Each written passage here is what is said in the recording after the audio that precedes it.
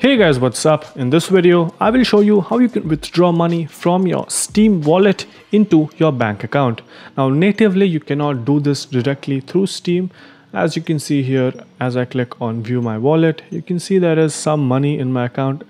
It is below the minimum fund level. So yeah, make sure you have the minimum level before you go ahead and try this method that I'm going to tell you, through which you can easily cash out money from your Steam wallet into your bank account. Now you can do this through a third-party website which is called Skin Cashier. This works pretty well in my opinion.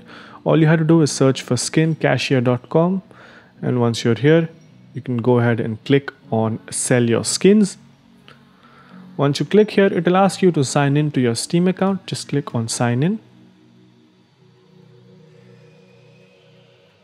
And once you have done that, it will ask you for an additional email, and after that it will ask you for a trade URL. You just have to click on the link. As you can see, Steam is currently not being able to update its inventory. I have 191 rupees, but it's not showing up here. But for you, if Steam is working in parallel with this website, it will work.